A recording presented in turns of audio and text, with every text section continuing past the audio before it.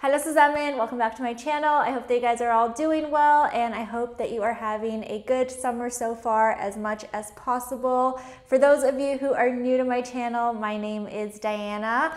Welcome. I am a Canadian expat living and working in Berlin, Germany, and on my channel I talk about my experiences living here, what daily life is like, and I share with you advice on how you can also move here as well to live and work. So if you are into that, make sure to stick around. But today I'm actually going to be sharing with you 10 life lessons that I have learned since living in Germany. So these are lessons that Germany has taught me, and I've been in a bit of a reflective mood because my birthday just passed. I just turned 30, which is absolutely crazy. I can't believe it. My 20s have passed by, but that's okay. I'm totally okay with the number, but I have been reflecting, thinking back on my life thus far, and I've realized that I have grown just tremendously since my time living in Germany. I have learned a lot of things, and I wanted to share that with you guys in case you are interested in moving here, or maybe you are already here and you are experiencing a lot of the same things. So let's go ahead and jump into it. We have 10 things to talk about. Starting with the first one is that there is no time for fakery and small talk. If you guys have been watching my videos for a while, or you know anything about the German culture, is that Germans are very straight to the point.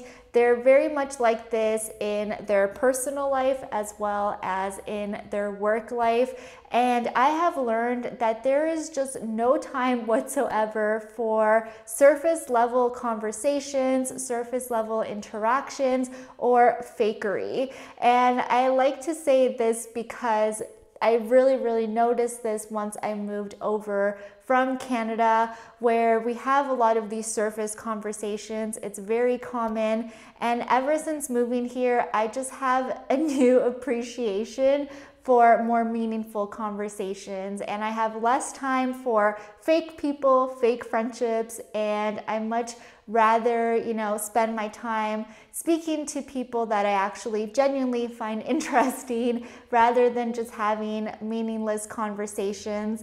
So that is something I have definitely learned, and that took some getting used to when I first moved here, but I appreciate that now a lot.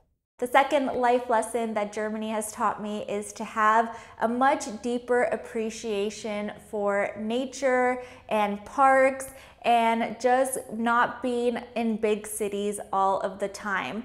I am quite lucky that I live in a big city like Berlin because it offers me a lot of opportunities, work-wise, and just being in a big city, you get a lot of cool things to do, you get a lot of new restaurants popping up, but Berlin has sort of a small city type of vibe, at least compared to what I was used to in Toronto or to some of the other big cities that I've been to, let's say in the US, like New York or Seattle or even Tokyo. Berlin is a big city, but in the grand scheme of things, it's very spread apart. There's a lot of trees, a lot of parks.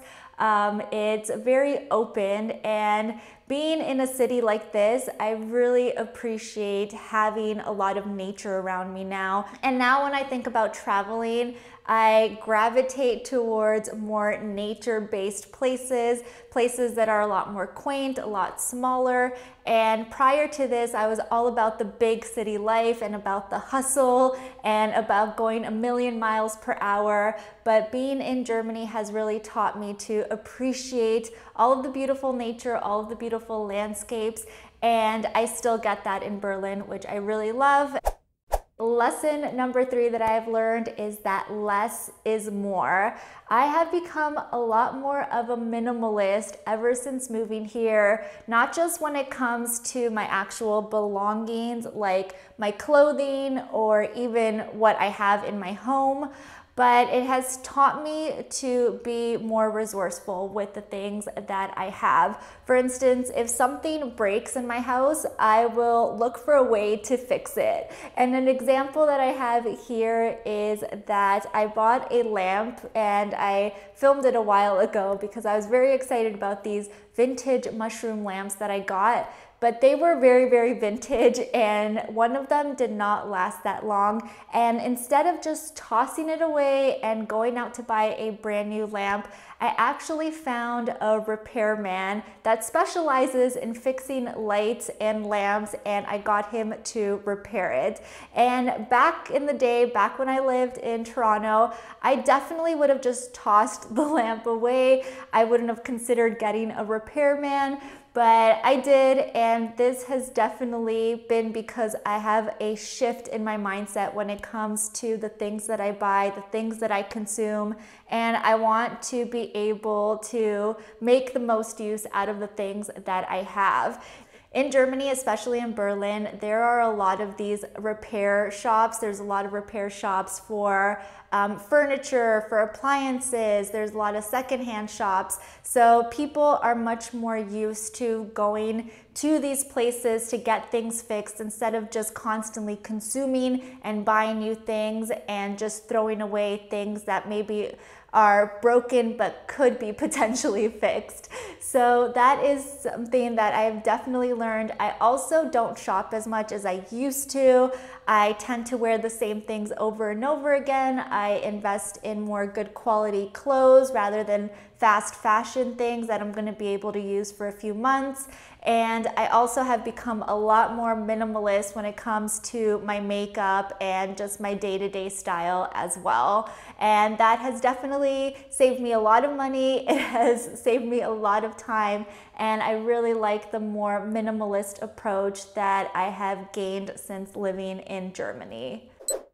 The fourth lesson that I have learned is to appreciate the little things in life and just generally take it more easy. And I don't mean, be lazy, sit on the couch, do nothing, but I mean that in Germany, people here just tend to have a more relaxed lifestyle, a way more relaxed approach to their day-to-day life. They take time to enjoy their company with their friends, to just enjoy time by themselves, whether that mean going out to the park for a walk or meeting up with a friend for coffee and cake on a Sunday. It's just a much more relaxed lifestyle. And as I mentioned before, I was quite used to the hustle and the bustle and just going at it 1000% back home. That's just the culture that I grew up in. And here I have just been able to relax, to enjoy the little moments, even if it means I'm going out to get ice cream, which yes, it's a very German thing to do. Germans do love their ice cream in the summer. But if I'm just gonna go out and get ice cream, that's super exciting to me. And I appreciate that and I enjoy it. And I don't need to go 1000% all of the time. I can take my time, relax, and enjoy the people around me and enjoy the surroundings without feeling guilty. And I really, really appreciate that about the German lifestyle because I did not have that before whatsoever. Number 5 is to always stay curious and keep learning. And I really want to thank the Germans for this. I was always generally a very curious person and I liked picking up new things and new habits and learning about things. But when you speak to Germans, you start to realize that they are just very curious by nature. They're always learning new things, whether that mean that they are, building something or reading about something, and they're just very, very well informed on a lot of different topics, which has really motivated me to do the same. I'm always, trying to keep up with the different interests that I have and even stay curious about different topics that maybe I wouldn't have had an interest in before. And this has allowed me to have a lot of really great conversations with different types of people maybe that I wouldn't have interacted with before or we wouldn't have a lot in common with. So yeah, I definitely got to thank the Germans for this. this because they've definitely inspired me to push myself out of my comfort zone, learn new things, learn about new topics, and to always stay curious and question things. So yeah, that is a trait that I definitely appreciate, and I encourage all of you to always keep learning, learn about different topics, even if they don't necessarily interest you. You'll never know what you will discover, and it will just allow you to meet a lot of different people and have a lot more meaningful conversations with a variety of different people that maybe you wouldn't have interacted with if you didn't pick up on certain topics or certain subjects. Number 6 is to be more courteous towards the people around me. I know that North Americans, Canadians, Americans, we have sort of a bad rep of being too loud and a bit too obnoxious. And I'm not saying that I completely got rid of these habits, but being here in Germany, it does make you become more aware of the people around you. Especially I learned this during quiet Sundays, because Sundays are a day of rest here. So I know now that I cannot do my laundry on Sundays. I can't vacuum on Sundays. I shouldn't make too much noise because Sundays are very, very sacred in Germany, and I don't want to disturb my neighbors, and I don't want to be that obnoxious American or Canadian that just moved in and is just not considerate of everyone. And back home, we all sort of have this individualist approach, like we're gonna do what suits us when it suits us. And here, that's just not what people are about. It's much more community-based. I'll also notice this quite a lot in daily life. Even with my neighbors, we will often receive each other's packages if we're not home. And this is just a really nice thing because, it just teaches you to help each other out, to be more courteous of the people around you. And there's much more of a community approach rather than everyone being super separate all the time.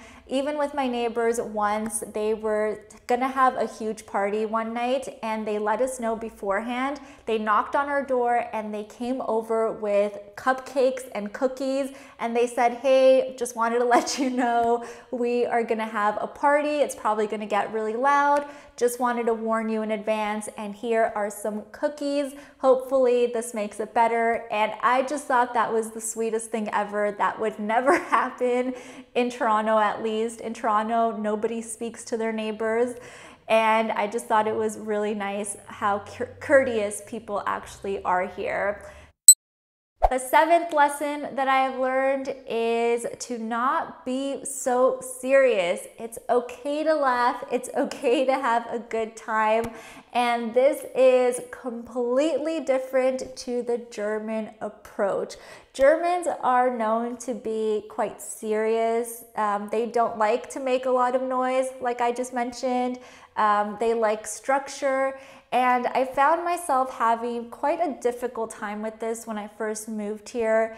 I thought that I had to be very serious as well, that I couldn't smile at people on the street, that I couldn't make jokes, and I was just generally afraid to offend people in some way, and I felt like I had to be very proper. But throughout my time living here, I really have learned that I just need to be myself and I can't be worried about what other people think. I can't dim my personality just because everyone around me likes to be proper. And I really encourage all of you that are moving here not to do the same. If you have a bubbly personality, if you like to crack jokes, if you like to smile at people, keep doing that, because if you don't, you're not going to be true to who you are. And it's nice to respect the culture and respect how people do things here, but you also should keep in mind that you shouldn't lose yourself in the whole culture. You are an individual person. You have your own customs, your own culture, and it is completely okay to show that, so long, of course, as you are being respectful, but don't dim your personality. It's okay to laugh. It's okay to be open. And even if it makes Germans uncomfortable, just keep doing you, because if you don't, it's just not gonna make for such a great experience when you do live here. The 8th lesson that I have learned is to be firm on your opinions. This is super important, especially in a work environment, because Germans are very opinionated. They can be very harsh at times and be very upfront if they don't agree with you on something or they don't like a certain way that you are doing things. But it is super important for you to be strong, to know who you are, and for you to be firm on your opinions as well. I've said this before, but usually when a German is being very direct or being quite harsh, it typically has nothing to do with you, and it is just part of the culture. It can just be the way that they say things that maybe seem a little bit harsh. Things might get lost in translation, so don't get offended so quickly, but also don't be afraid to stand up for yourself. This is something that has taken me a bit of time to get used to, because by nature, I'm just much more of a non-confrontational person. I will just agree for the sake of agreeing, and I have had to learn that nope, that's not gonna work. I'm not gonna get the respect that I deserve, so I better just stand up for myself and take on more of the German harsh attributes when it comes to discussing things and also standing up for myself. So as long as you do that, you will have a much easier time. The 9th lesson that I've learned is that it takes time to build meaningful friendships. I have a whole video on why it's a bit more difficult to make friends in Germany. I will go ahead and link it for you right over here. But what I learned since moving here is that you're not going to be able to make friends as quickly as possible. But if you want to make meaningful connections, if you want to have good friendships, you need to invest the time and you need to put yourself out there, because as an adult, at least, it can be a bit more difficult to meet people, especially if you're not in a work environment or you're not super social by nature. So you really have to push yourself to be social and to actually make the effort to cultivate these friendships. And when you do, it's going to make your experience here so much easier. You're gonna have people to hang out with, you can share experiences with them. So that is something that took a lot of getting used to for me, because back home it's very easy to make friendships, you know, after a couple of conversations, and here it's just not really the case. But you just have to make the effort, and if you do, then again, your experiences here and adapting to the way of life here will be that much easier. The 10th and final life lesson that I have learned so far, I'm always learning, but so far, is to not be afraid to want something different. And the reason why I say this is because back home in Toronto, I had a pretty comfortable life. I'm not gonna lie. The way that people probably viewed my life, it seemed very comfortable, like I was headed in the right direction. But I knew that I wanted something more. I wanted to have a different experience by moving abroad to Germany, and I wanted to push myself out of my comfort zone. And it is completely okay to want that. Don't be afraid to push yourself out of your comfort zone, to want something different than what your current environment deems as okay or as the ideal, because you'll never know what you are missing out on or what other opportunities are there for you. I'm so glad that I actually pushed myself to move abroad, even though I had this comfortable life, and even though I had what seemed to be, you know, great opportunities there, I just knew that I needed to experience living abroad. I needed to experience a different culture, and I knew that there was something here for me in Berlin. And I'm so glad that I did end up taking a chance on myself and moving here and gaining these new experiences, because I have really grown as a person. I have pushed myself out of my comfort zone. I have become that much more stronger, and I've been able to go through things that probably a lot of people back home haven't really dealt with because they have stayed in their comfort zone. So if there's something that you want that doesn't line up with what society says is okay, go for it. Don't be afraid, because if you stay in your bubble, you're only gonna know what's in your bubble and you'll never know what else is out there. So I highly recommend for you to listen to your gut or to your intuition, whatever you wanna call it, but just make sure that you are staying true to yourself, and it's okay to do something completely different than the norm, because you never know what will happen and what opportunities are out there and what is the worst thing that can truly happen. Let's say you move abroad, it doesn't necessarily work out the way that you wanted to. You can always go back home and you can go back to that comfort zone or that bubble that you were previously in.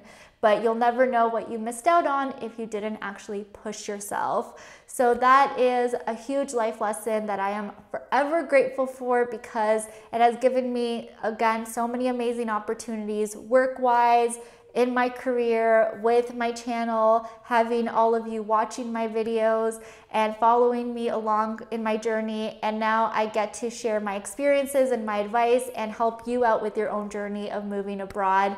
And this would have not been possible if I just stayed in my comfort zone, didn't question anything, didn't listen to my intuition, and just went on the trajectory that seemed, like the perfect one. So I am very grateful for that, and that is a huge lesson. So that is a good one to finish off on. I really hope that you guys enjoyed this video. I know it's a bit more of a personal one, but hopefully a lot of you can relate to this.